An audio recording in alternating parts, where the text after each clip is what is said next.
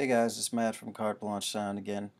I wanted to do a follow-up video to my initial first look review and kind of go. Somebody asked a question about MIDI piano roll notes, specifically painting notes.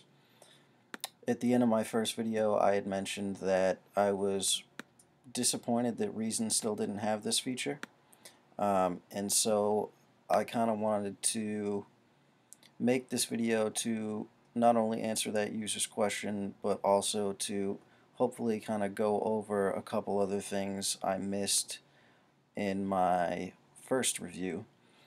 And also, in the other video, I did mention that I haven't used Reason in a few years, so my workflow is maybe not the best. So if you come across something that I could be doing quicker, and you have recommendations on how to do things you see me doing easier, please feel free to post a comment or share with other people, or shoot me a PM, and I can make a new video or whatever if you have something you want to share.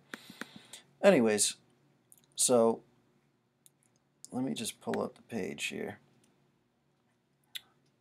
Leave.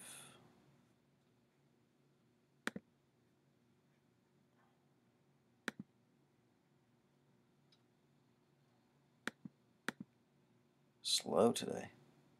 Alright, so O0 Music 0O commented on the initial video,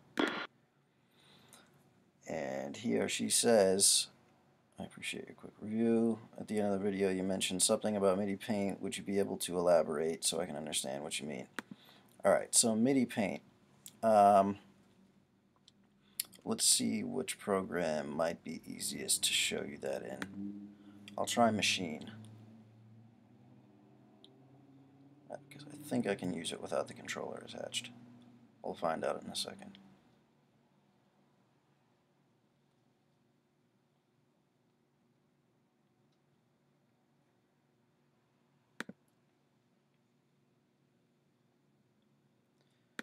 Okay. Alright, so let me see if I can find a hi-hat here. Users.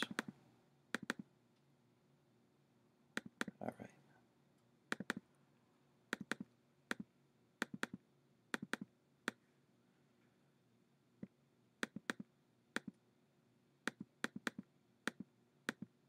Looks like I need to adjust my audio settings here for a second. Hopefully that'll do it. Let's see. Alright, perfect. So, MIDI paint notes. Alright. Basically, that would be this, which is awesome for doing hi-hats. So, say you got that, right? And what this is doing is you drag the note across. You only have to click once. You just hold it as long as you want, and it automatically fills in notes with respect to the grid resolution that you have selected. And a lot of other programs have similar features. For example, Persona Studio One doesn't have MIDI note paint, but it'll let you paint one long note, and then you can right click and split to grid.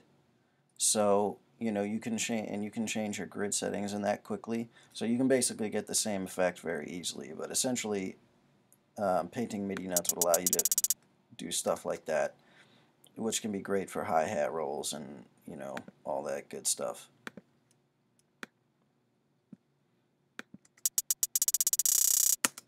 So hopefully that gives you a better idea. The other thing I think I forgot to go over here is the new amps. And why am I not seeing them? Oh, they're rack extensions, that's why.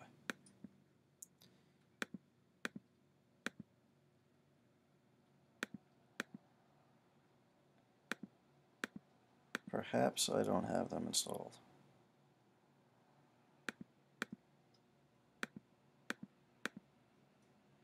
Alright, so we're going to have to pause, and I will make a separate video on the new guitar amps, and I'll record some stuff and let you guys know what I think.